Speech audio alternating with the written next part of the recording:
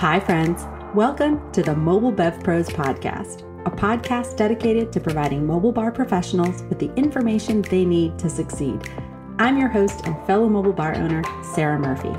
Each episode, I'll be bringing you interviews, knowledge, anecdotes, or opinions with the goal of assisting you in building a profitable, sustainable, and scalable mobile bar business that will support the lifestyle you dream of. I'm excited for today's episode, so let's get started.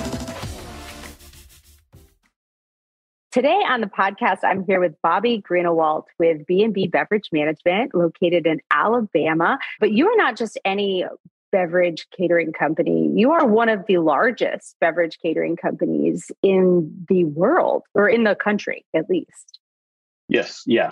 So we operate in Alabama. That's where our bread and butter is. It's where a lot of our business comes from. We also have partnerships with other companies where we will provide our services in different states, specifically like with a sporting company, like a tailgate company, where we'll provide those services for tailgates, or whether it be Barstool Sports calls us and says, hey, I want to do a tour across 7 different sites for football games. And we need to go from LA to New York. Or this past year, we had a 2-day lead time. It was a lot of fun. We had a 2-day lead time to put together the best of the best beverage experience at the World Series for the Braves. And we had 2 days to pull it off. So I flew in people from LA, New York, Chicago, and Austin for that. And that was a whole lot of fun. Oh my gosh. But okay, so let's backward engineer this a little bit. Yeah, sure. You didn't start there. So how long ago was it that you started B&B? And was it just a beverage catering, same like bartender slinging drinks at weddings? How did you start? Sure. So in 2008, I got out of the Navy and went to Auburn University to finish school there. And while I was there, I needed a job. So I went to a quick little ABC bartending school and started working at a local bar. Once Christmas time came, all the kids left to go home. I wasn't making any money because nobody was at the bar. So I started calling around to different catering companies and seeing if anybody needed help. I got hung up on a lot and got a lot of no's. And then I had one lady say, well, I don't need one bartender, I need 8. And so it just clicked in my head, well, I know 8 people who bartend, so let's see what we can do from there. So we coined the name B&B Bartending, and it was not my best name. I was 21, created the name of a company, and off we go. And I learned the hard way on how not to do every single thing in business. So that's how we got started. We were just a bartending company. We eventually started learning, hey, we can buy things and rent them and have rentals with it too. And then we really saw the feature where if we provide the product itself, then that's where we can make most of our money. That's where the money is, because most people don't want to buy the product and then let you serve it. Most people want you to take care of everything from a hospitality standpoint. So we went through the licensing process on that. Every state's different. I could talk about the difference of that for hours, and I'm sure we'll do that at a later time off the record. But there's so many different ways to license in each state. And even in one state, there may be 5 different ways to license, but you got to do it the right way. So we legitimized ourselves and made sure that we could provide those services. And now we provide beverage services and even food consultation and food management services for some of the bigger events as well. Yeah. When you filled out your podcast form, one of the questions is, what are you so well informed on that you consider yourself an expert and that you could offer insight to the mobile bar community, and you wrote a paragraph. So I mean, we don't have the time to go through everything today. So I went through all of the list of things, and many of them are directly applicable to the industry that we're in, including your recent launch of like your cocktail boxes and your subscription boxes, which is fantastic. And I know that there are a lot of individuals and businesses that pivoted a little bit to that during COVID. I will reiterate for anybody who hasn't followed my advice. If you are in the first 2 years of your business, I do not recommend adding an additional revenue stream, such as subscription boxes, because you're still perfecting your main line of business, which is mobile bartending. But if you are beyond that point, then that is always a industry adjacent product line that you could get into. But today I've chosen the topic of festivals, which I'm really excited about. We've never had anyone on the podcast or anybody actually within the MVP ecosystem speak specifically on this, though we do have a number of members of the community that do execute festivals. What I oftentimes get are people who schedule discovery calls. They're just getting started out. A lot of them are in maybe California or Texas, and they get their mobile bar, specifically if it's a larger one, like an Airstream, for example, and they want to get into weddings and festivals. And I always tell them in the discovery calls that those are two vastly different beasts. And my recommendation is to choose one before you move on to the second. And you could do either weddings or festivals. But today we're going to talk a little bit about the beast of festivals. And so if I was a mobile bar and I wanted to get into festivals, where would I start? The first thing you would start with is finding those festivals, finding those concerts. And I'll use large concerts and festivals hand in hand, because it may be a festival is typically multiple artists, but you can have a single act that is the same operational and logistical and planning phase as what a full-on festival would be. So find them, right? Find them. And then once you find them, you have to find the ones that are not already tied to a brick and mortar type facility like an arena or a raceway or whatever it may be, because those typically have some sort of institutional caterer that have signed on for a 10-year type lease with them, and they get all these millions of dollars like your Sodexos and Aramarks and Legends, the big boys, right? So with that, once you find the ones that you could potentially do, then you have to attempt to reach out to the right person. If you go to the website, you're going to see like info at welcometorockville.com, right? So you can go fill out the food vendor application, and it's going to get kicked back because they don't know what you're talking about. And then you can go to the info site. So once you find the right people to talk to, typically there's already a beverage company in place.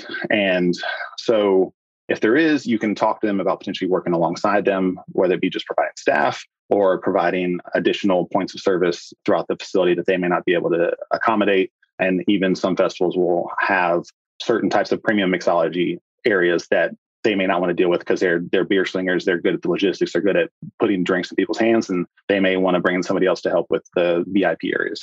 So that's your first approach. But if you want to do the whole thing, which is something that we really like doing, is just doing the entire beverage program and even food for some of those, is that you just got to find the people in charge. You got to find out when the current company that is there and their contract is leaving and expiring or coming up for bid again.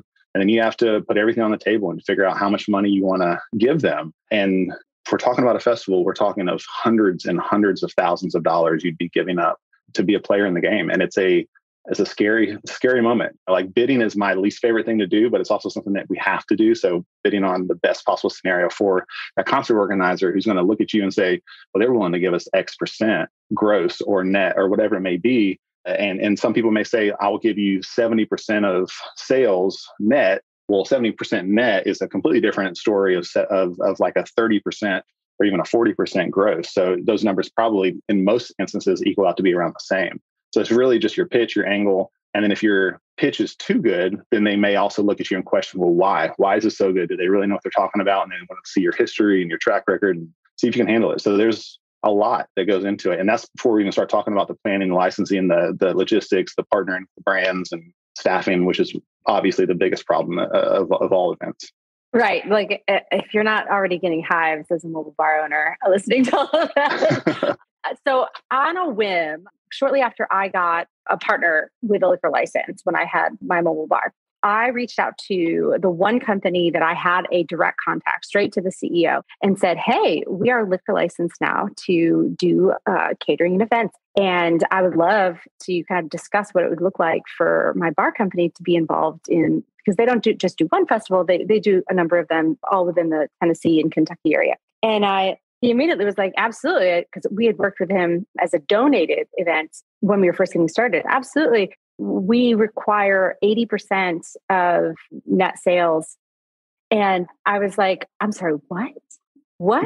And I was blown away by this because I didn't realize like that was just the market, because that's not how it works in the private side of things, right? And I was like, this can't be like a standard operating procedure. But sure enough, it is. Yeah, it absolutely is. We outside of festivals, we have hundreds of partnerships with venues and other event goers or event planners, and you always want to have your skin in the game, but you always got to give them something. And our typical model is to go on a gross percentage basis, but then we have others that want to do net. And net is honestly the safest bet, especially if you're a new mobile bar. You're wanting to go with net because you, at the very least, your costs are covered. But you get really competitive when you start going into in a percentage of gross, and it's really attractive to them because these people are doing absolutely nothing. They're covered by your liquor liability insurance. They know that their guests are enjoying a good experience, legally, safely, and overall good service while sitting back and collecting a check. So it's really a great advantage for them, but you also have to compete with yourself. So it's fun. Now, I've never been able to ask anybody who knows enough about the laws to answer this question, but you do. So I'm going to ask it. In Tennessee, I know that it is against the alcohol board's policy to split revenue. So I can't, say I'll give you 10% of the sale of alcohol, because that would be considered almost like them profiting off the sale of alcohol without a liquor license. However, that's 100% how festivals do it. So how does that work? Is there like a subset to the code or something that makes that an exception? So it's all about words. I've learned that a long time. Legal laws in the alcohol community are there to be interpreted. Most instances, they are vague for reasons that the local ABC boards can then interpret them the way and make rules and regulations based off those vague rules that's in the best interest for the state. And the reason being is because most of these laws were passed directly after Prohibition, right? So they needed to make those laws ambiguous enough to last 100 years, if not longer. And if they become outdated, that's when you go back and change them. So going back to your original question, yes, the wording is where it all comes in. So in some states, you can apply for a third-party facilitator license, to where like that's somebody like what a Uber Eats or a DoorDash that was going to deliver alcohol would get. So that way they can be paid for a percentage of what they're doing to deliver the alcohol, even though they are not actually processing the sale of the alcohol. So that is a similar situation where in states that allow it, you could do a third-party facilitator type license, but also it's more than just a commission of revenue, right? So you can outline in your contract that you are going to give them a marketing fee of X dollars, or there's different ways to do it. It's very similar to how, I don't know if you know much about the Tied House laws federally with the TTB, how Anheuser-Busch cannot come in and say, I want you to sell nothing but Anheuser-Busch at this festival. And you say, okay, that's fine. And they put it in a contract. No, that will never happen because it is against federal law and there will be millions of dollars in fines. But what they can say is, I'm going to market and I'm going to sponsor this festival and I'm going to be your headliner. I'm going to be the banner across the stage. And for that, I'd really appreciate it if you served all of our products. And these are the products I'd like for you to serve. And then it's on the festival to say, yeah, sure, I'll do that. But they always have the right to serve Coors if they want to. So it's really just a play on words and how do you make that situation best for you while also being in the confines of the law. That was beautiful. And you're right. I mean, I'm married to an attorney. It's all about the words, or as they say, it's about the spirit of the words. So my next question, which I know that the listeners are really going to benefit greatly from. When I'm planning a wedding, it's an open bar in most cases. And so I have an industry standard calculation as to how much alcohol I should bring based on a number of variables. When it's a festival type situation, that's all out the door. Doesn't work. So what is that? What is it? How do you calculate how much alcohol to bring based on projected head count? You're never quite sure. And then how much do people actually drink in festival situations? That is an ongoing myth and mystery, something I've been trying to find out for years. And you just start to learn to gauge. The first thing that's going to come down to is your audience, right? If you are with a group of 18 to 25-year-olds, you're going to sell more water than you're going to sell beer, just because some of those concert goers may be doing other extracurriculars besides drinking. So when it comes to a country crowd, you are going to sell a ton of beer. A ton of beer is going to be domestic. It's going to be light beer. It's going to be Michelob Ultra. It's going to be Coors Light. And they're going to drink as fast and as much as they can, with the cowboy hat on and boots and ready to go. Now, if it's a rock concert, it'll be a little different. You'll see a little bit more liquor. So it really just depends on your audience. Then it depends on your location. Different parts of the country, different parts of the world are going to drink and act differently. And then it also depends on the time of year. We did a music festival, or not music festival, but a big country concert in Mobile, Alabama this past year in November, and it was cold. And we sold a lot of beer, but we sold hardly any water, which is a little scary from a responsibility standpoint. And then we do a large music festival in August and sold almost more water than we did beer. So it really just depends on the climate. So you take those three factors into consideration. Now, each one of those three factors has its own scenario of how much do you buy, how much do you order, and how do you figure it out. I always like to look at it and say, all right, if I am at a concert for 8 hours, how many beers would I have? And I would like to say that I'm a average, maybe slightly above average drinker. So I would think I would want to have anywhere from 6 to probably 10 drinks over an 8 to 10 hour period, right? Now that's sounds like a lot of drinks, but it's almost one an hour when you look at it from that standpoint. You will have some that will go above that. You'll have some that go below that, and you'll have some that won't drink at all.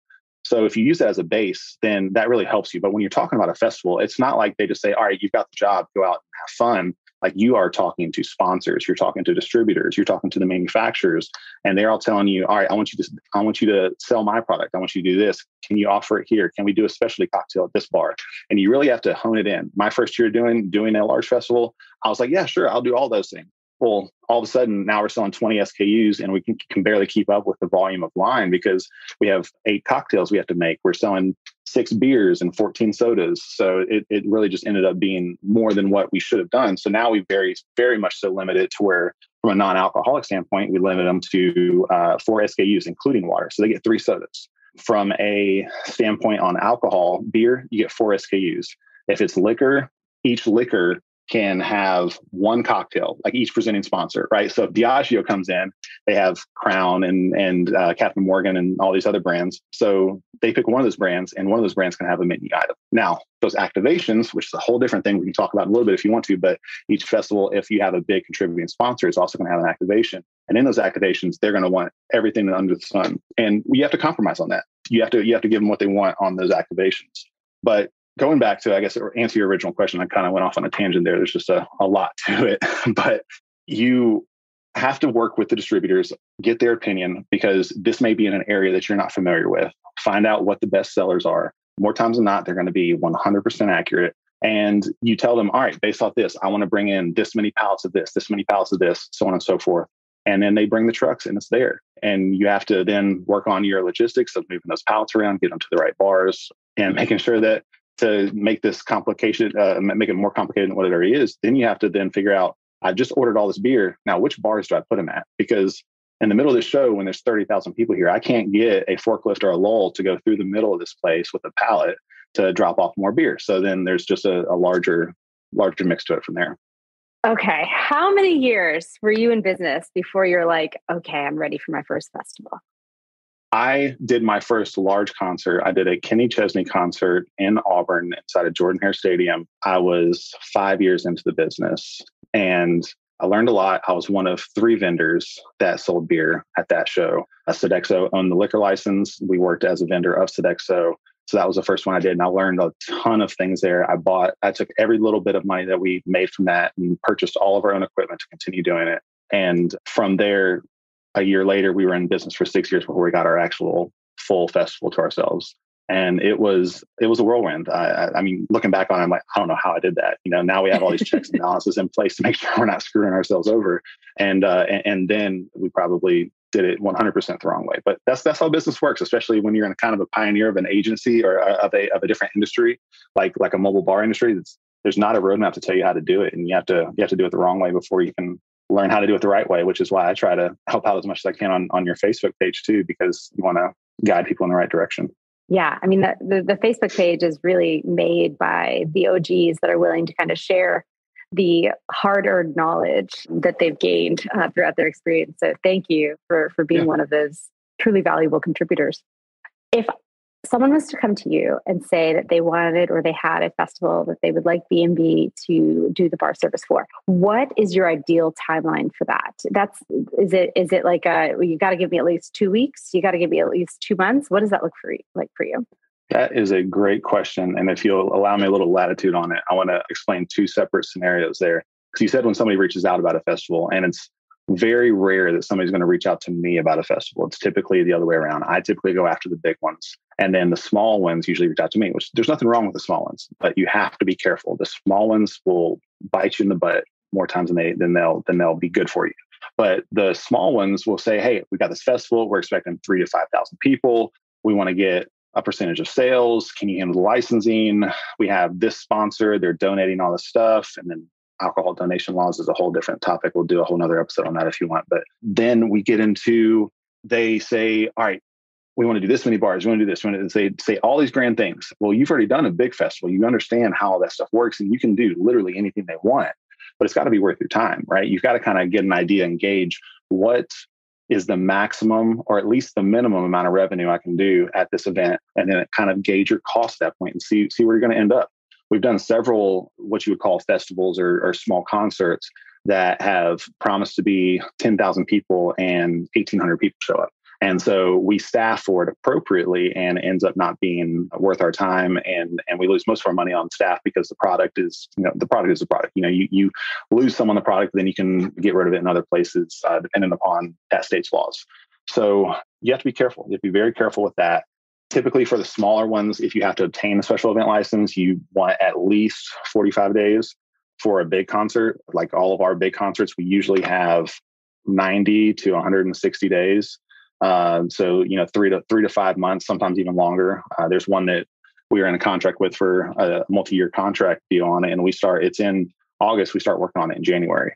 It's just because there's so many steps involved in marketing and sponsorship sales. Because when you do this, you're not just doing it. You're not just out there selling to the masses. You're also selling to everybody that gets a private tent. You're working on all the artists, writers. So, if Kid Rock comes to a concert and he wants 40 cases of whatever, you've got to get it for him. It's got to be the right thing. And some of those things may be difficult things to find. So you have to plan ahead and figure out what you need to do with that. So planning, depending on the size, can be anywhere from 45 days as a best case scenario for a small show, and then up to 6 months or even longer for the big ones.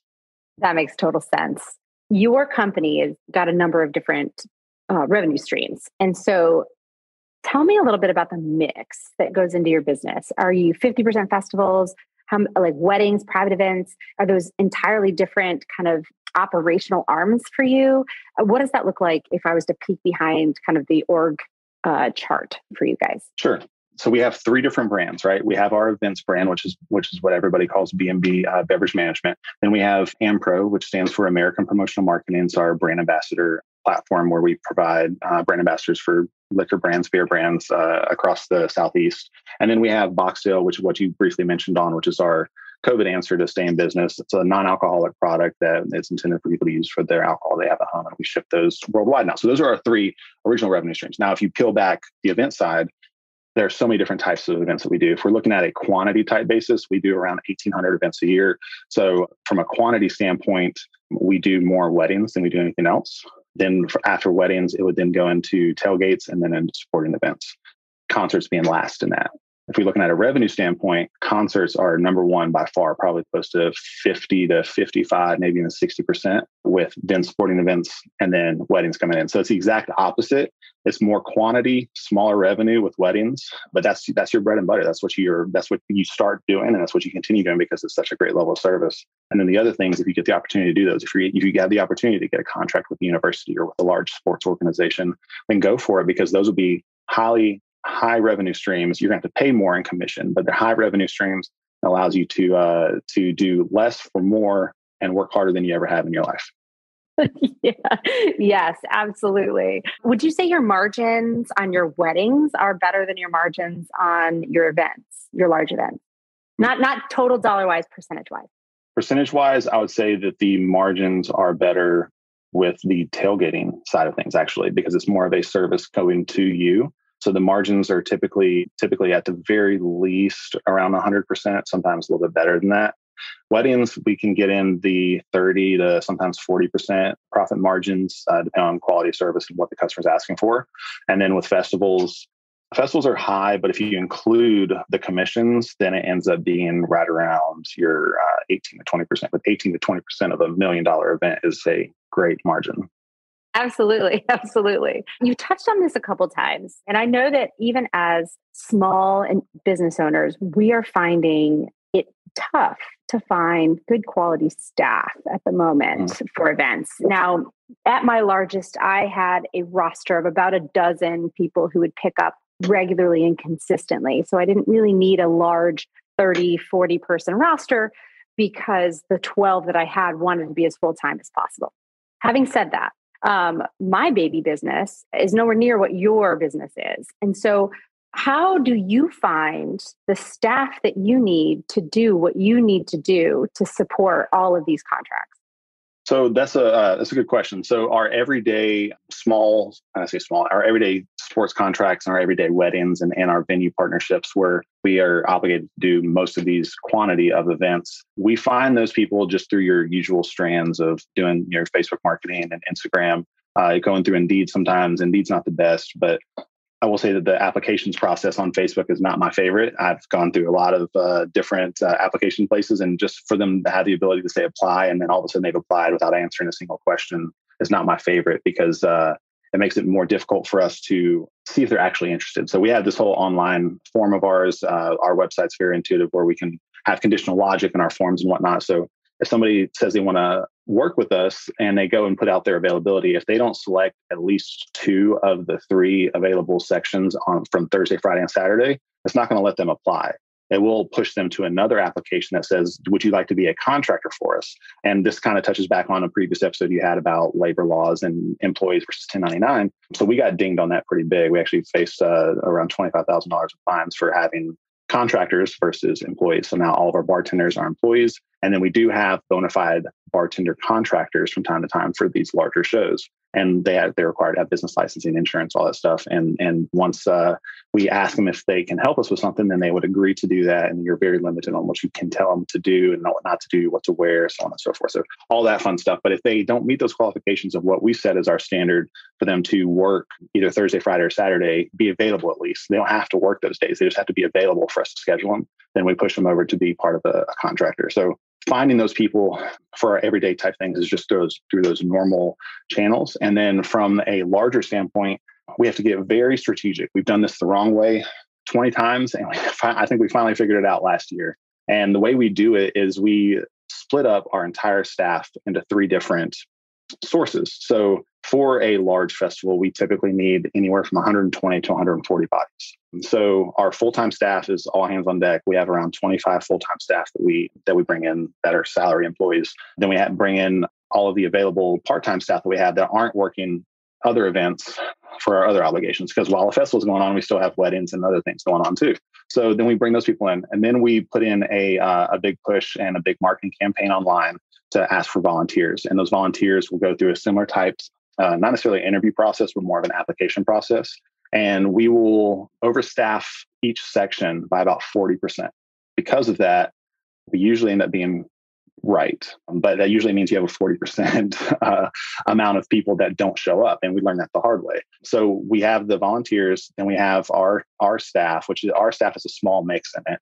And then we usually reach out to several nonprofit organizations to see if they have a crew that they want to bring in and all the tips that they make during that. Then they are able to keep for their organization. And we typically pitch in a few $1,000s extra to help with their cause. And sometimes the concert does as well, because the concert also has benefactors that they like to contribute to.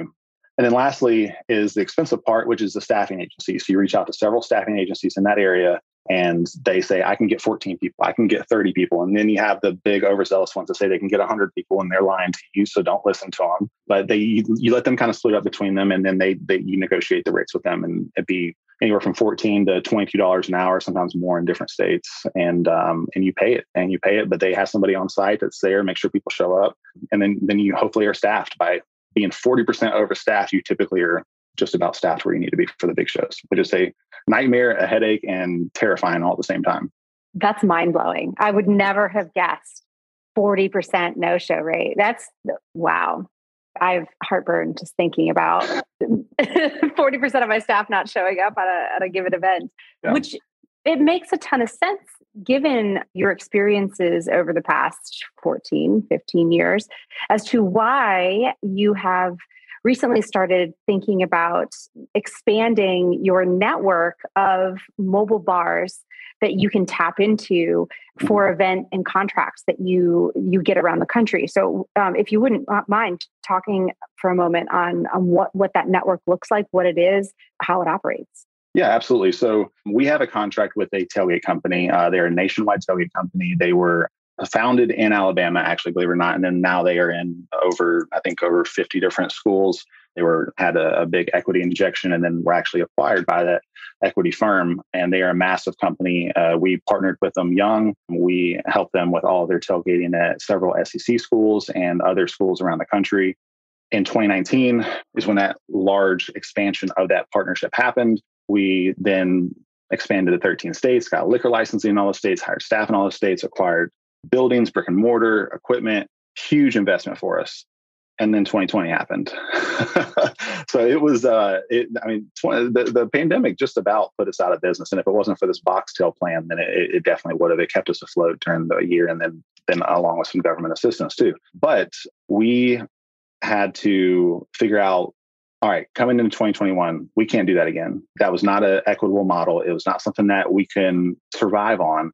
So we started thinking, why should we go and insert ourselves into a market that there's already so many other people there? There's already people that have catering licenses or have just mobile staff or have the means to have their own equipment in places. So that way I'm not having to ship equipment across the country to do a 75-person tailgate. Why don't I just work with a local partner? And if we need to send equipment there, we send it to them. They use our equipment at the events. And then when they're not, then they store it. And then we come pick it up in season, so on and so forth. So we found it to be a really good model to where we find a group of mobile bar companies that we're willing to work with. And once they meet our expectations and agree to go through all the paperwork that comes with it afterwards, then we get the events, we send it to them. They agree to do them. They go out, they do the events. There's some reporting on the back end. They have to take pictures to make sure that they're there. It's very similar to other processes, just because some clients may say you're there, some clients may say you're not. You got to protect yourself and say, no, actually, here's the picture, they were there.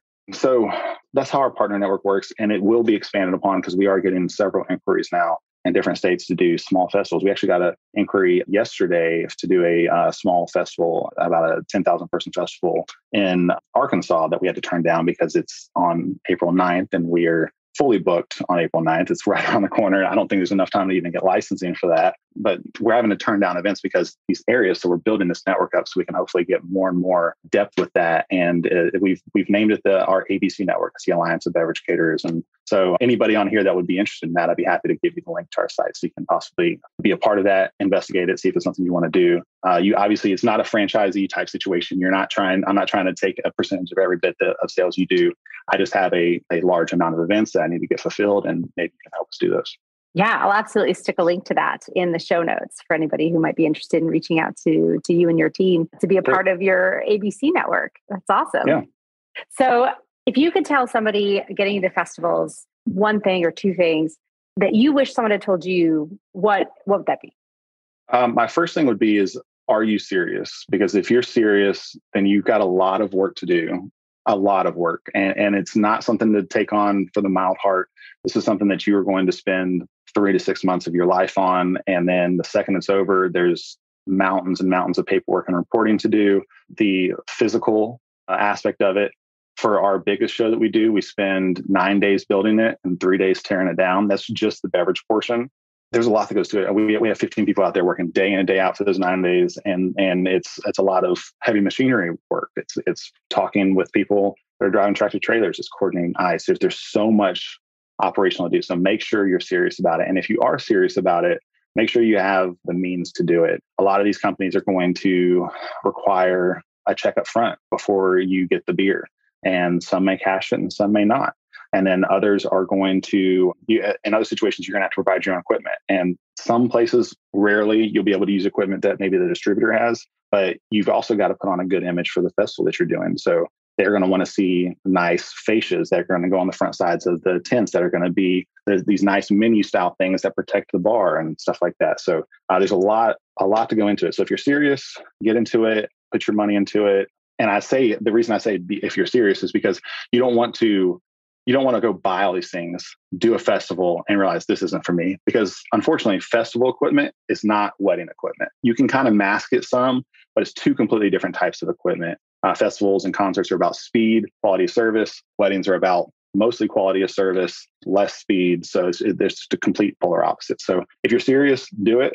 If you're not serious, then just pass it up. It's a great idea. It sounds great. If you want to be a part of one, then great. But if you want to do an entire festival or an entire concert yourself, then stand by. It's going to be fun. I'm an equipment junkie, and you mentioned some festival equipment versus what I have favorite equipment.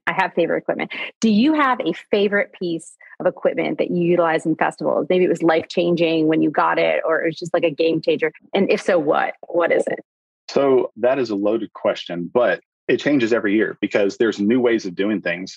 When it comes to a festival, if you're talking purely speed, horse troughs are going to be the fastest thing you can use. The giant 250, 300 gallon horse troughs, you can dump 40 cases of Bud Light, 16 ounce cans in there, stays ice cold. If you're smart, you'll put in a drain system into it. Otherwise, you're going to have 250 gallons of water you've got to dump.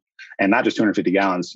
If you have one of those, if you have here's as an example, one bar may have 120 linear feet of bar space that you've got to figure out. So you may have 60 to 70 of those horse troughs there. If you don't want to do horse troughs, you can do igloos, 150 quart igloo coolers that you stack on top of each other. The first benefit of stacking them on top of each other is you don't have to bend down to pick up every single beer, which you bend down 600 times in a day, it's going to start hurting. But the second benefit is you're double stacking your igloo. So the top igloo has all the beers you're using. When that's empty, then your bar backs pull it off and then put a new one underneath it. And the one that's below comes up and you start from that one. So it's a quick rotation system for you there. And then if we're talking, and it really depends on where the concert is, right? If we're in the middle of the field, those two first scenarios, great.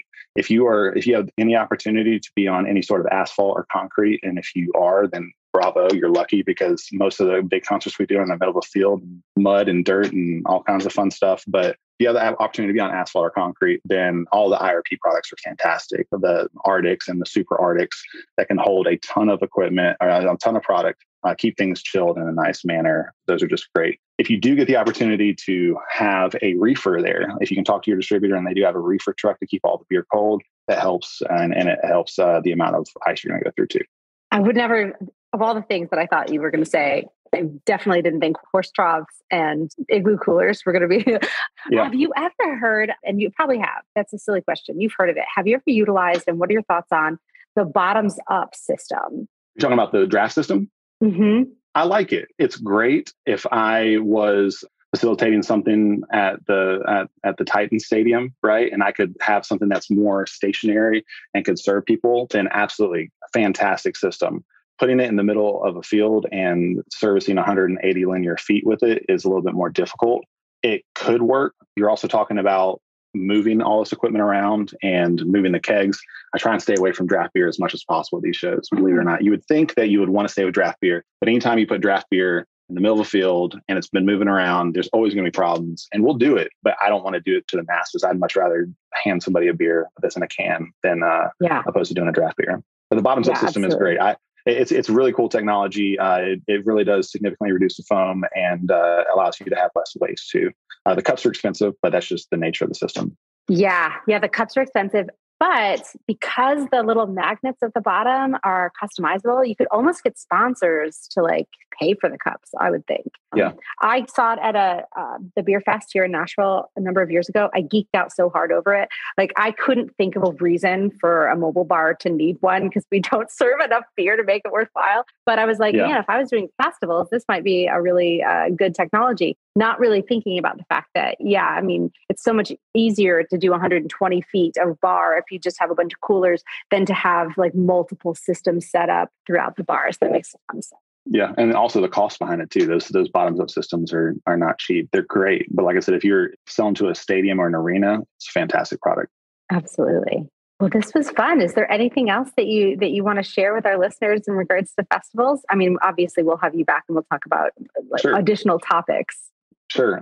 Something that is important is money management on this, right? So for a large 30,000 person show that you may do 2 or 3 days on, or even a 1 day show, you're going to need to have anywhere from $80,000 to $120,000 in change alone for this thing. So this huge investment. There is risk associated with cash being at a show. So we have like this command center we bought last year. I got a great deal on it and we had to fix up some, but we put a safe on the inside of it. So we were able to, it's like a giant gun safe that we keep all the money in. And we have money counters on there and we bring in bank staff from the local community to help count those things on site and so on and so forth. But there's a huge aspect of that is money management, not only just counting the money, right? But making sure that each bar has enough money, making sure that your managers of each bar have a backpack on and that backpack has X number of thousands of dollars for change, and also to take deposits because those registers are going to fill up so fast that you do not want that money. You don't want the 20 and hundreds section to be above where the breadth of the tray is. So you've got to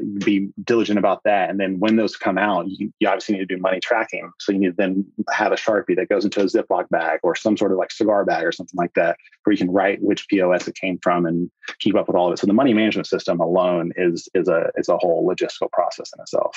Yeah, coming from the open bar, I do cash bars a couple times a year, but they're usually 2 or 3 bars. Not a big deal, right? I hadn't even considered what it would look like to have $100,000 worth of cash floating around. And that's in addition to the POS systems, I'm assuming. What POS system do you use and do you like it?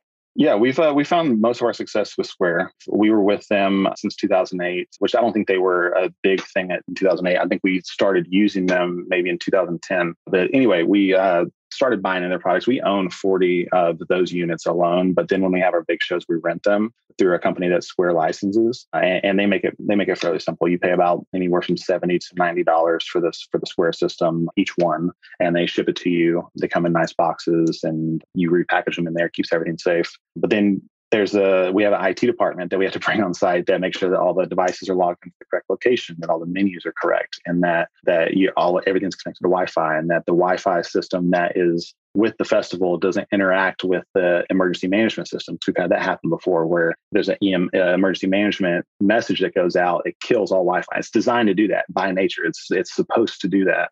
But if you're in the middle of a show and an emergency management message goes out, you lose sales for 5 minutes while the system reboots. And 5 minutes, you're talking about $15,000 in 5 minutes, 5 to 10 minutes while it's rebooting. So it's you got a lot of factors technologically wise that you've got to make sure that you're covered on. But the Square POS system's been great to us, and the ability to rent them and not have to purchase all of them. I know there's several others out there like Best Ring and some others that we've used. But I think we've been happiest with Square, just ease of use and being able to, everybody knows it. They were kind of the pioneer in their industry, and they've done a good job of updating their systems as time goes on. Thank you for making sure that we got that in there. No small point. That's a pretty important part of festival management. Well, this has just been so awesome.